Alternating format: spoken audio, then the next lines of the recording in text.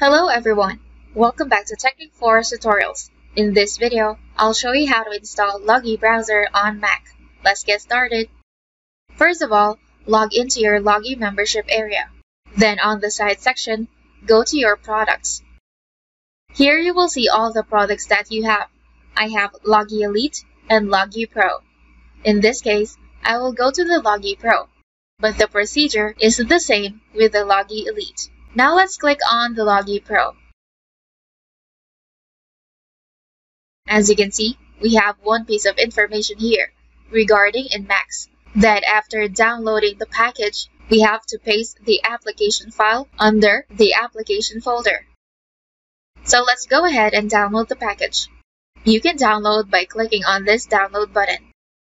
It will take a few seconds to download, but it depends on your internet speed. As you can see, mine is downloaded and it will show in my Finder. And as you can see, it is a zip file. So all you need to do is unzip it. And I'm going to use the default tool, Archive Utility, to unzip it. Again, it will take a few moments to unzip. And when it's done, you will see the application file. Copy it. Then we have to paste it on the application folder. In case you don't know how to go to the application file, you can always go to the Finder too. While you are installing for the first time, it may ask for some permissions to access resources. Please permit, as we already installed earlier for our testing purpose. It may not appear. Now let's go to the Applications folder. Then paste it over here.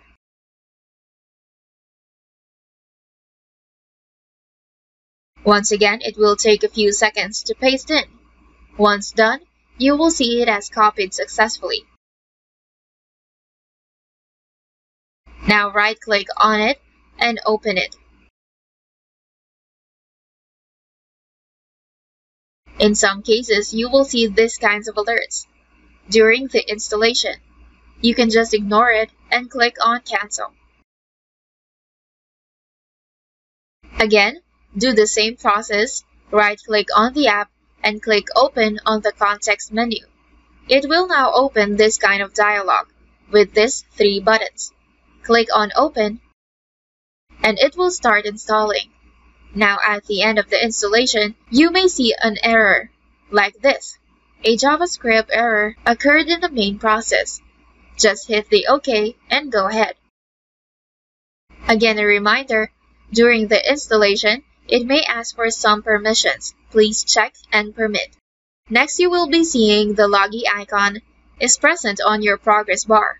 Right-click on it and quit it from there. All the above procedures you have to follow one time, that is, during the installation. And next time, just double-click on the app and it will open. When it opens, you can just pin it to your dock for easy access. So now just put in your licensing details.